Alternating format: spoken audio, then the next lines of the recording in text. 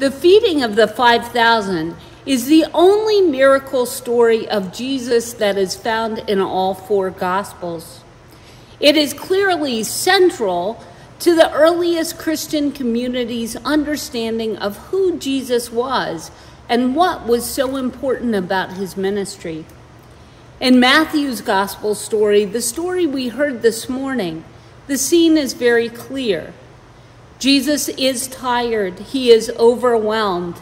In the previous chapter of this gospel, he has learned about the death of his mentor, John the Baptist. And so Jesus decides to go off by himself. Who among us has not had a moment when you just need a break, when you need some quiet time to gather yourself? But all of us have also had the moment when we find ourselves exhausted and in need of a break, only to have the phone ring and learn that there has been an emergency that we must attend to, or a child who wants to share an upsetting day. Just as Jesus gets out of his boat, ready to relax and spend some time in thought and prayer, he was greeted by the crowd. And the gospel tells us he had compassion for them. So he extends himself further than he would have wished, further than he had planned for. He listens to their problems. He cures the sick. He comforts the suffering. And when evening comes, the disciples come and tell Jesus to send them all away so that they can go and buy food for themselves for dinner. David Luce, in an essay about this scripture, says, what we now call food scarcity wasn't only known in the ancient world, it was rampant. And so the disciples' suggestion that these hordes of people go and buy food isn't just unrealistic. There are, after all, out in a deserted place. It's ridiculous and even a little insulting, as the folks making up these desperate crowds probably didn't have money to buy food in the first place. And so Jesus tells his disciples to get over their self-concern and feed them themselves. This tiny story is a profound meditation upon scarcity and abundance. Jesus's need for rest and renewal, the disciples' concern for themselves over the needs of the crowds. These are human needs and human reactions to demanding circumstances. I, for one, will never tell you that it's not important to care for yourselves. We all need to take time to renew and refresh ourselves so that we can be our best and most effective selves. Sabbath, after all, is baked into the Judeo-Christian scriptures as essential to a good and holy life. We need to take time to care for ourselves. But the danger is that we can become consumed with our own needs being met and forget our responsibility to others. We do need to take care of our own needs, but we can slip into only focusing on those needs and minimizing the power that we have to help others. Parker Palmer, the great educator, was on his way to a conference when the plane he was on made an unexpectedly long layover. A truck that was supposed to deliver the refreshments for the next leg of the journey had broken down. And finally, after waiting a good long time, the pilot decided that it was more important to get his passengers to their destination than to wait for those snacks to arrive, so he took off. As soon as they were in the air, passengers started grumbling A ticket is a contract, one said loudly, and snacks are part of that contract. I ought to sue, another one said. A man stood up and said, I'm a lawyer. How many are willing to join me in a class action suit? It was a minor mutiny in the works. And then something important happened. The flight attendant came on the public address system, and she began with those familiar words, ladies and gentlemen, the captain has turned off the seatbelt lights. We now have attained a cruising altitude of 30,000 feet. Then she said something quite extraordinary. Having served many on you on the first leg of this flight, I know some of you still have your bags of peanuts in your pockets. How many do we have? Please open them and share them with the people around you. I'm sure some of you have pretzels. Would you pass these around also?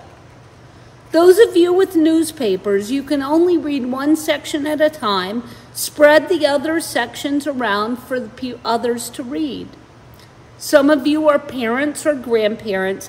Take out the pictures of your children and grandchildren and show them to others. With that brief announcement, she changed the emotional climate of that flight. Later, when she came near Parker Palmer's seat, he asked her, what's your name? What's the name of your supervisor? I want to write you a letter of commendation. That was the best example of group leadership I have ever seen. To which she replied, the loaves and fishes still work. Again, David Luce writes, Matthew depicts what happens when you move from a worldview of scarcity. We have nothing here but 5 loaves and fishes to one of abundance. Thank you, God, for these 5 loaves and fishes. Whatever their initial doubt or skepticism or self-preoccupation, the disciples are caught up in Jesus' words of abundance and gratitude and distribute what they have and participate in the wonder and joy that all ate and were filled. God used even these reluctant disciples, that is, to care for the poor and hungry that God loves so much. And that miracle continues. When a parent puts dreams of an academic career to the side to care for a special needs child, God is working that same kind of miracle. When one student stands up against bullies in defense of another student, the God of compassion is again miraculously revealed. Many of you know about the Christ Church Summer Camp. It is in its 54th year. This summer, the committee came to the painful decision that it wouldn't be possible to have a traditional camp safely. So energy and time went into planning and staffing an online camp, but only 7 children registered. It would have been easy to say, this isn't the year. This is the time to give up. There is no way to make this happen. But instead, we counted our gifts. We had received a grant from Episcopal Charities, after all. We had received donations from people all across the country who know how much our camp affects the life of children in Poughkeepsie. We have the largest green space in downtown Poughkeepsie.